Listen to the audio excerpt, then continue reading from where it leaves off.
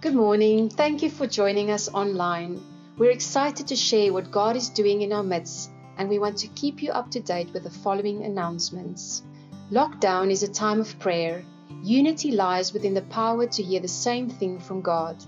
Join us during this lockdown time to pray every morning at 6, only for 20 minutes on Zoom, or on Monday nights for intercession from 8 to 9 p.m.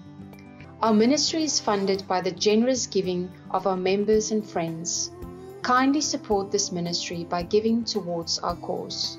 We are all affected by the current circumstances, but sadly some are more affected than others in this difficult time. Please help us to help those in need by giving towards our Body Serve account.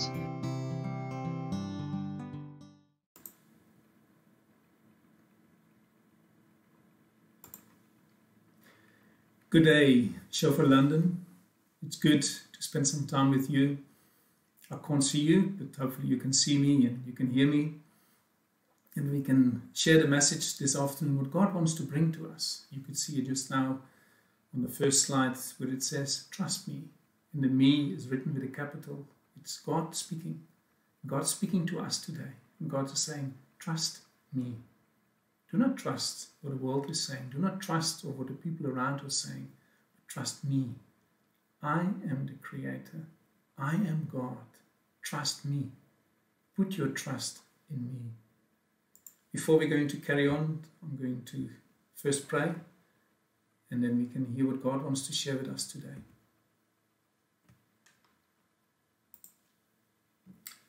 Heavenly Father, we thank you. Thank you for the opportunity that we can use techniques that we can speak to each other, that we can share the message, that we can also hear what is on your heart, what you want to share with us today, Father. And we give you all the honor and we give you all the glory. You are the Creator of heaven and earth, who loves your creation, so much so that you've sent your Son, Jesus Christ, to die for our sins, that you've sent your Holy Spirit, Father, that we can experience that here on earth. And thank you, Father, that we can hear your message, that we can hear, that we can have a heart-to-heart connection with you, Father. That it's not about what other people are saying, but that we can hear what you want to share with us today. And we thank you for that opportunity. And Father, we bind whatever there is, what the enemy is trying to do, who is trying to distract us, or we've got certain things in our head, from a news bulletin or from whatever message we read or seen or heard just now. We want to hear what you've got, Father, because you've got something which has got eternal value. And that's why we want to put our trust in you, Father. Thank you that we can cancel whatever wants to distract us, that we can bind it in the name of Jesus Christ, that we can hear what you want to share with us in the name of Jesus. Amen. It's a strange time, very strange, that I've got to record a message here in South Africa at the moment for you people in London. We're not where we are supposed to be in the Netherlands. We're still in a lockdown over here, and hopefully the end of next week the situation will change so that we can return back to the place where God has placed us. But we can still use technology, we can send messages, encourage each other in the awesome God in whom we put our trust.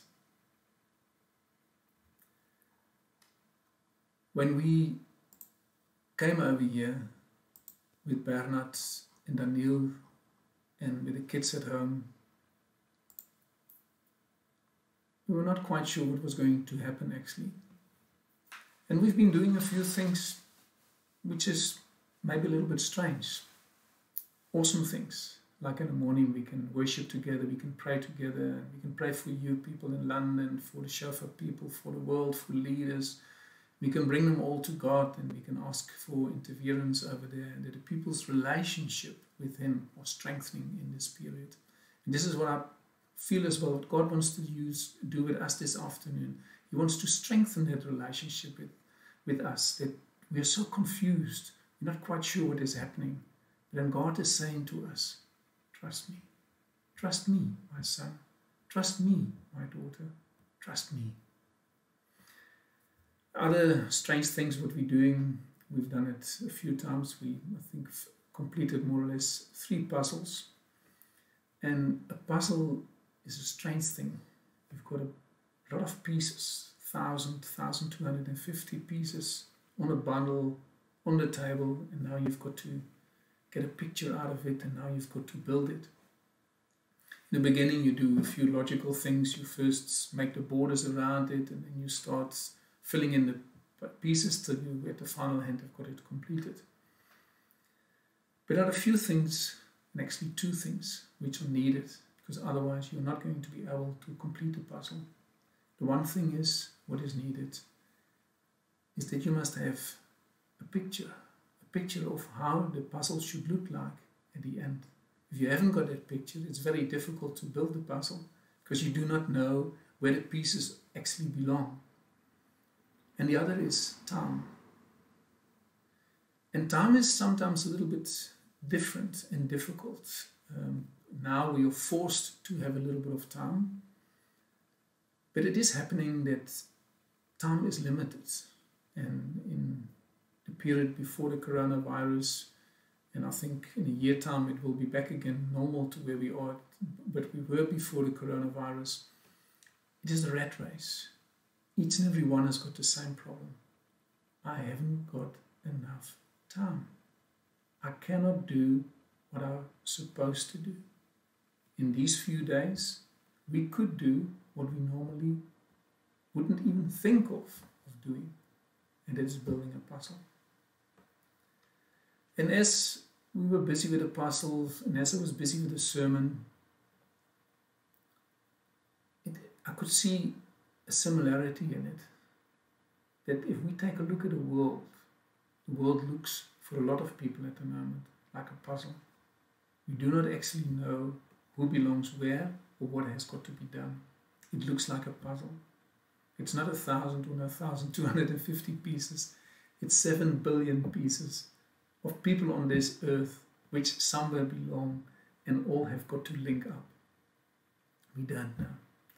Because we do not know how this COVID-19, how this coronavirus is going to be solved and how God is going to solve it. We don't know. We're asking that question ourselves. We say, how can it be solved? And we've got theories and we've got ways what we think the government has got to do it. And we discuss it with other people, because if it's one thing what has been discussed quite a lot over the last period, then I think it is this coronavirus, then it is this COVID-19. But we also take it to our inner room and we bring it to God. And we say, God, this is a situation. We do not know how we must get out of this situation, but we bring that situation to you and say, Lord, use us in this situation, how you want to use us and what we can do. Because God has got a plan. Because God is the only one who's got an answer for each and every situation. Because God's answer is always the perfect answer. God Almighty, He's got a picture and He's got a time. He's got the 2 critical things which are needed to see what has got to happen and how is it got to go. And then we most probably ask, but what is God's plan? How does God's plan actually look like? What we know is that God was already there before the creation of heaven and earth. And we know, it's written in the Bible, that's what we trust God for. We're going to be with Him in heaven forever and ever after this earth. And in the periods between Genesis and Revelations, we've got then those books which are telling us something of God's plan, of what He's revealing to us. An awesome part of God's plan is Abraham. Abraham was 75 years old when God started a plan with him. He made a covenant with him. And He spoke to him. And He said to him, I will make you a great nation. I will bless you. And I will make you a great name. And you shall be a blessing. And I will bless those who bless you. and I will curse him who curses you. In you all the family of the earth shall be blessed. And he carries on. In Genesis 12 verse 7 he says, Then the Lord appeared to Abraham and said, To your descendants I will give this land. And there Abraham built an altar to the Lord who appeared to him. God has got a plan. He's got a plan, and he's revealing that with Abraham. And he's telling him, that piece of ground where you're staying at the moment, your descendants, which were not there at the moment, are going to stay over there. They're going to live over there.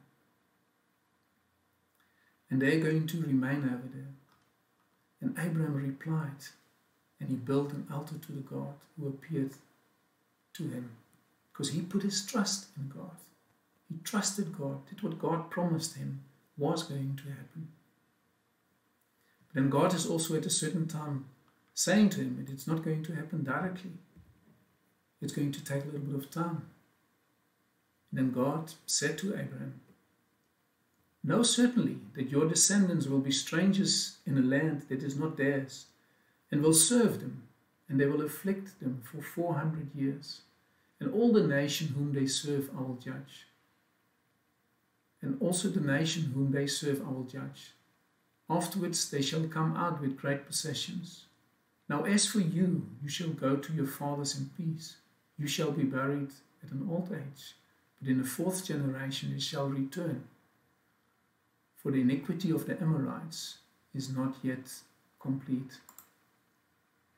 So he's saying to him over there, it's not going to happen now. Your descendants are not going to build houses over here and going to remain over there. No, it's going to happen in 400 years. Something else has got to happen. In the last sentence, what he says over there, but in the 4th generation they shall return here, for the iniquity of the Amorites is not yet complete. Something had to happen. Something still had to be done before the Israelites could come back and take possession of that land. And why he's saying that, we can read that in Deuteronomy 9 verses 5.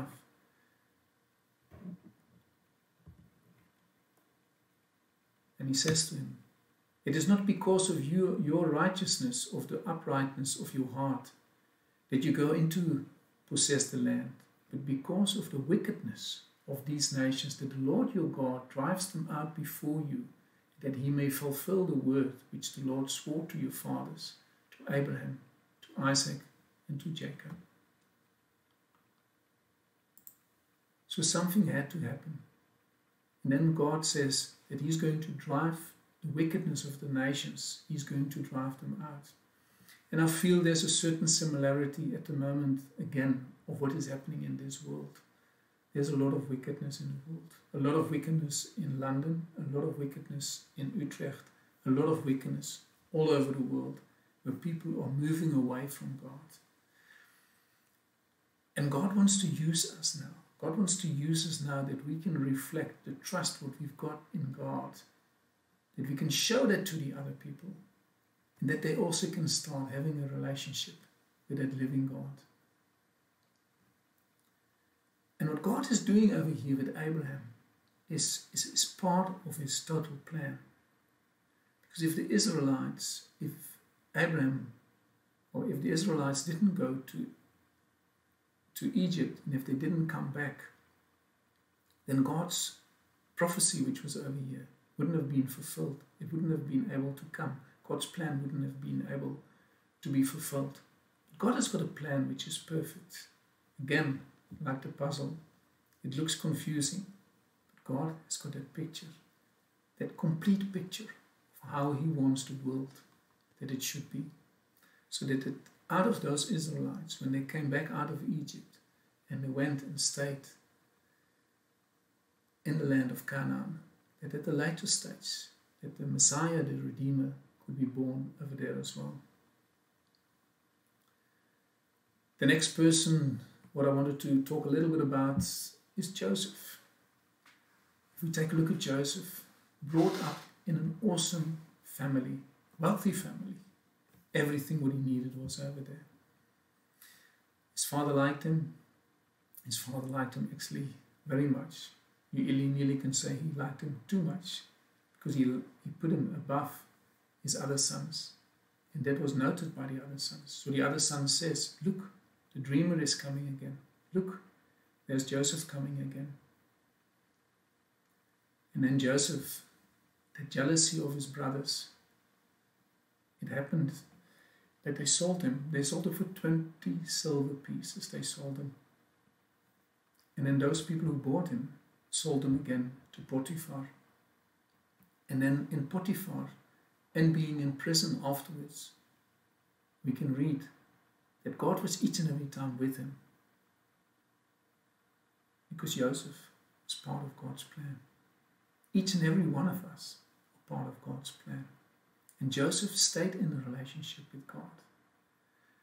Potiphar's wife couldn't distract him, which is, for a lot of people in nowadays terminology, they would say, well, it's logic, it's acceptable. No. Joseph knew what's God's law, what God wants, and he was obedient to that. So he was with Potiphar, and he was in prison. And at the final end, the chief baker, who initially forgot him, remembered him again, and then he could come. And then he could explain that dream to the Pharaoh, and then the Pharaoh put him in charge. At the age of 30, Joseph was reigning in Egypt. It was only the Pharaoh who was above him. But Joseph was reigning in Egypt at the age of 13. So if we take a look at what happened between when he left his house to look for his brothers and what happened in between, and then that he is reigning in Egypt, and that the whole of Egypt has got to do what he's telling them to do, because the Pharaoh told the people to do so. We cannot understand it. It looks a little bit awkward to us, but it's part of God's plan, of that perfect plan what God has, of how he's using that situations. Yes, his brothers were sinning. His brothers were selling their brother for 20 pieces of silver. And they were also making a lie to the father and said, it was probably an animal who has eaten him. But God has got a plan. So through the sins of the sons, even if there's evil involved, God takes a situation and he turns it around, because he needs it, that the tribe of Judah will be preserved, and that the Lion of Judah, Jesus, that he can come. Because this weekend, it's all about Jesus. Good Friday, when Jesus died at the cross, and then Sunday, when we celebrate the resurrection of Jesus, when he conquered death. It has been predicted in the Old Testament so many times of what was going to happen with Jesus, his birth, his death, the resurrection. It has all been mentioned over there. Again, part of that awesome plan that God has. And then we can see also with Jesus, there's one or two similarities actually with what Joseph is concerned. Joseph has been sold and Jesus has been sold. Jesus has been sold, has been betrayed by Judas Iscariot for 30 silver pieces. And Jesus also started his ministry at the age of 30. And Joseph started reigning in Egypt at the age of 30. If there's one in the Bible who really can talk about trust, and who's quoting trust so many times, then it is David. It's awesome how this guy is using the different words. If we read over there in Psalm 4 verses 5, offer the sacrifices of righteousness and put your trust in the Lord. There are many psalms written by David, where in the beginning he's explaining a situation, it's a difficult situation. He doesn't know what to do. Then he starts talking to God. He's fighting actually. He's fighting with himself and with God. And at the end of the psalm, he gives all the glory and honor to God. And the word what he uses over there, trust, is the Hebrew word bauta.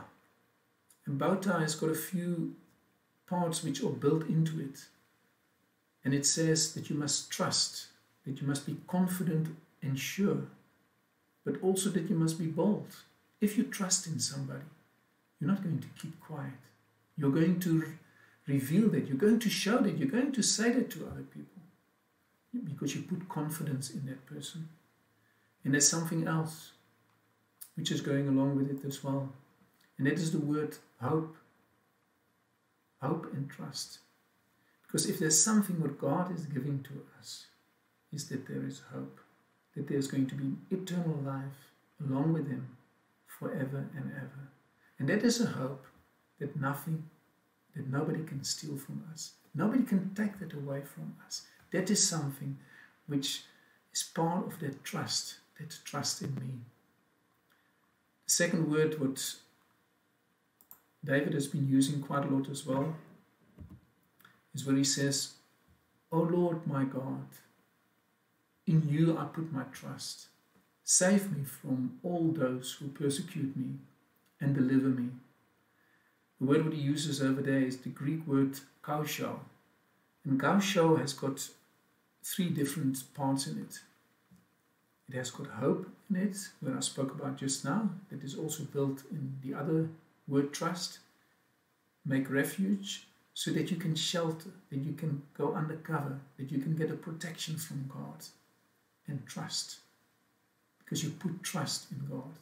And that is built into that word. Trust doesn't mean that we're not going to have troubles. We are going to have troubles.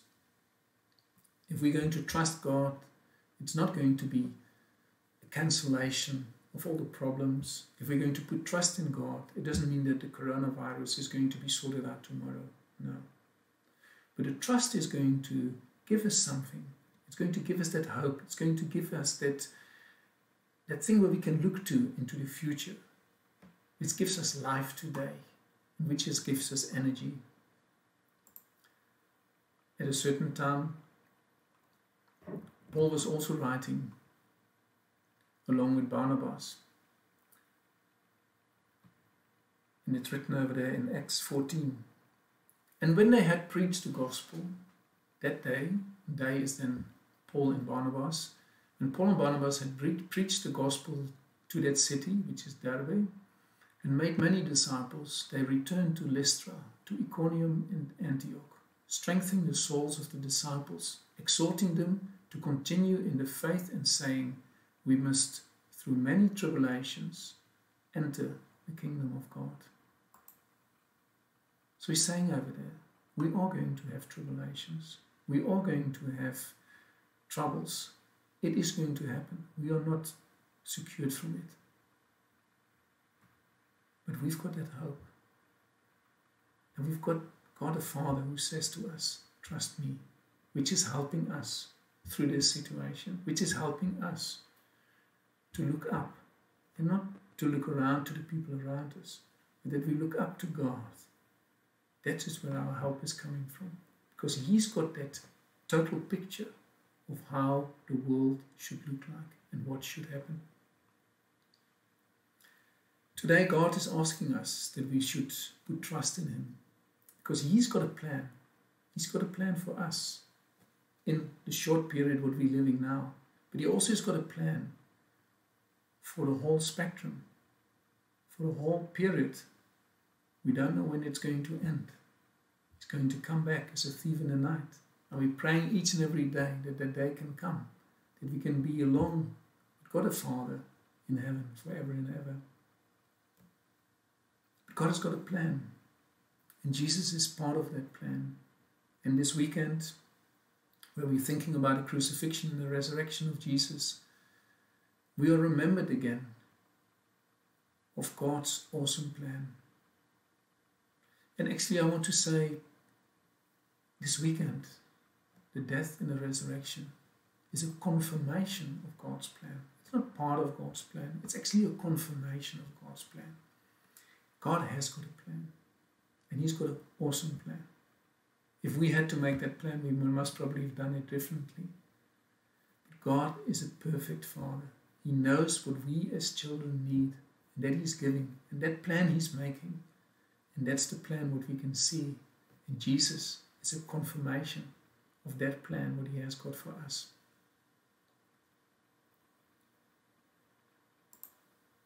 In a world,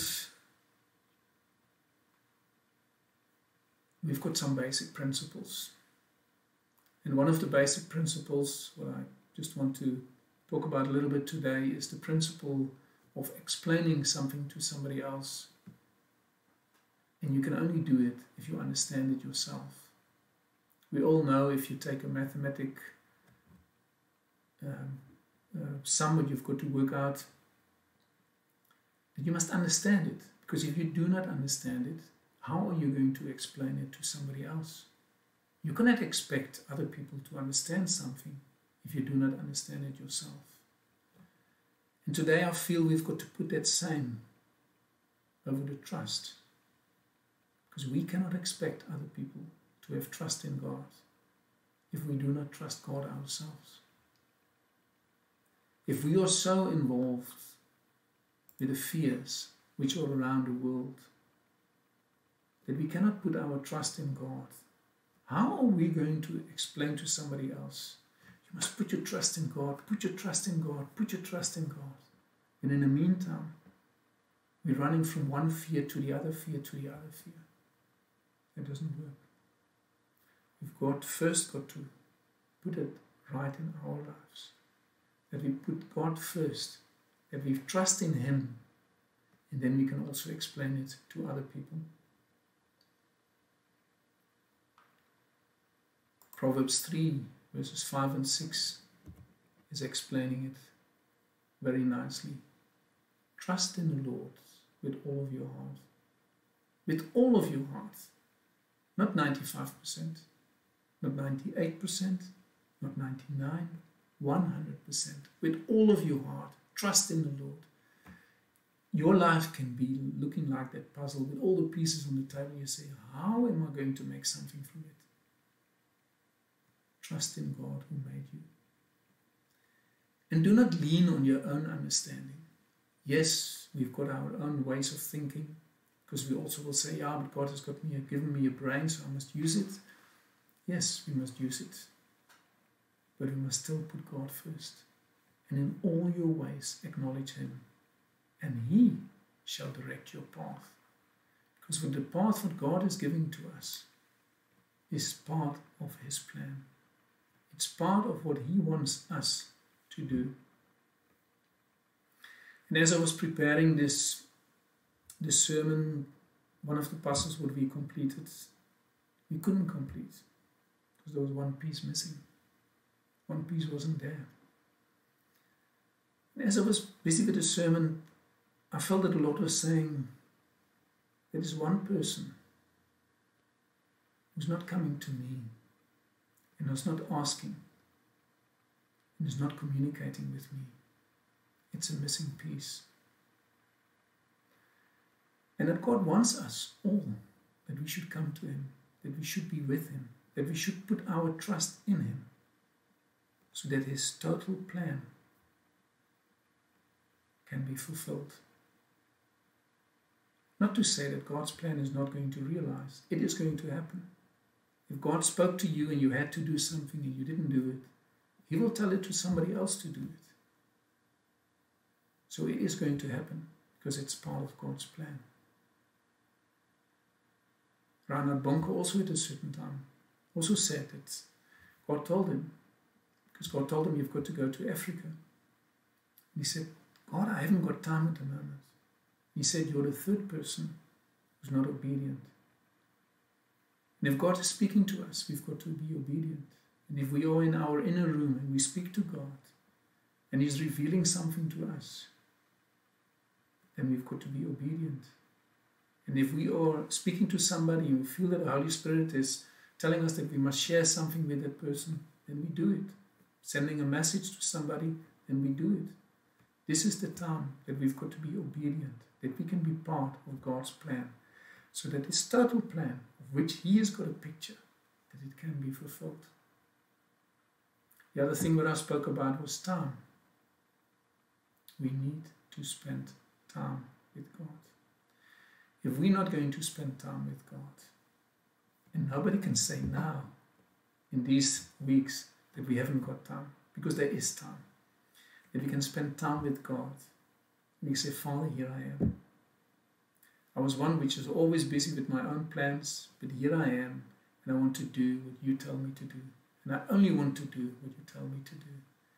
And if we spend time with God, then I guarantee you, then God is going to spend time with you. I'm reminded now of at a certain time, I think it was on a Saturday morning. I always had the custom of to make a cup of coffee and a cup of tea for me and Renee on a Saturday morning.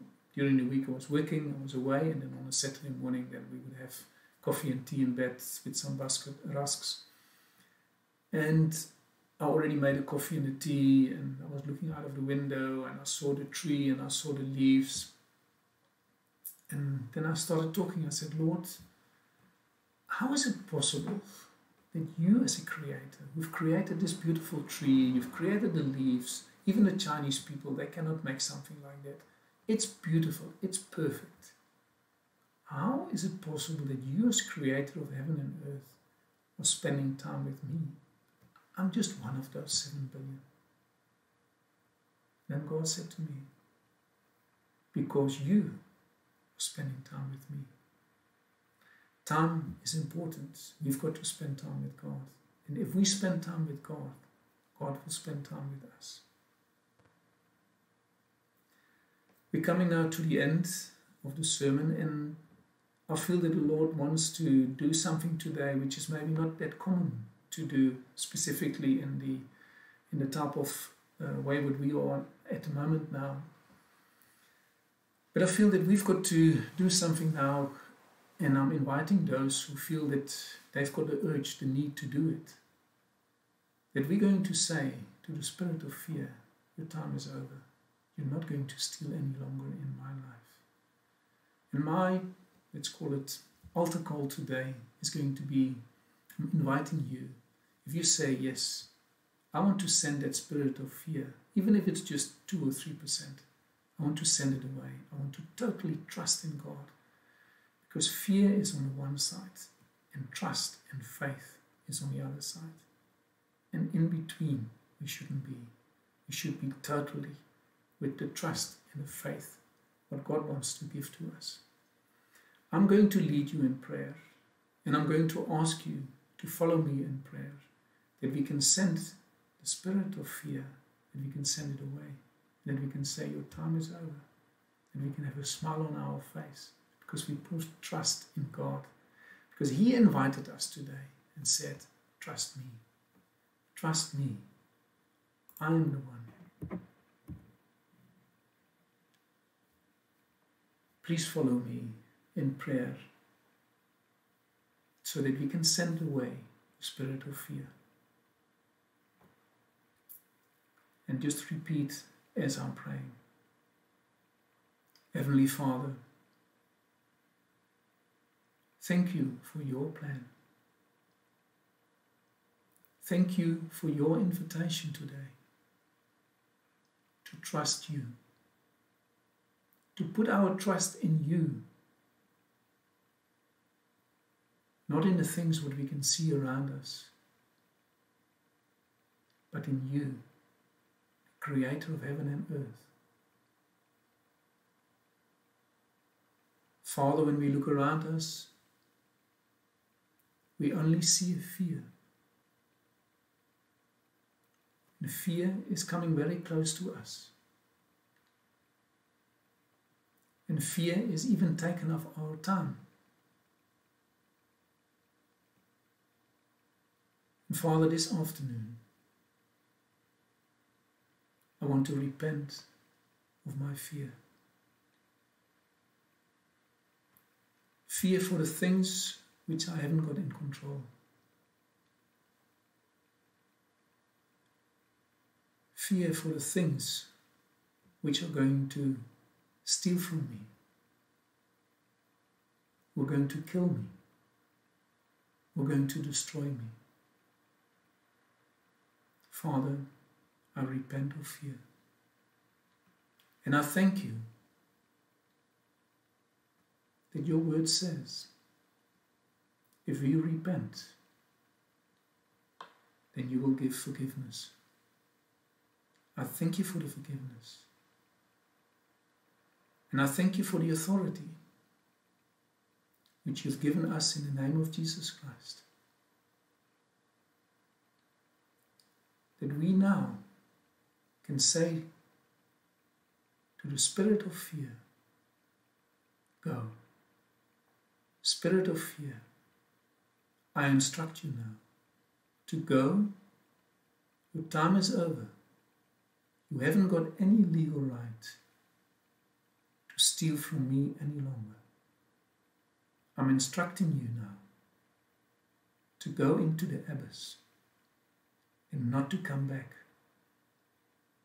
In the name of Jesus Christ. Thank you, Father. Thank you for the freedom that you're giving me now. And thank you, Father, that I can ask you to fill this open space now with your Holy Spirit. In the precious name of Jesus Christ, our Savior. Amen.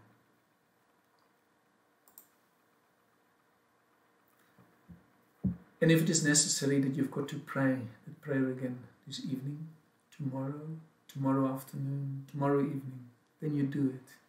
Do not let the enemy steal from you. Because God is a perfect God. He loves us. He wants to give the best to us. And He has got a picture of the total plan. Have an awesome week. And may this week be that you trust Him. And that you're going to experience His presence when you are in your inner room and when you speak to Him. And if it is necessary, take up your authority, what you've got in the name of Jesus Christ. And whatever spirit is stealing from you, you repent and you send that spirit away. That the enemy is not going to steal. That he's not going to steal of that joy. That you can trust. Because God is telling us today, trust me. Have an awesome, blessed week and be a blessing to the people around you. In Jesus' name.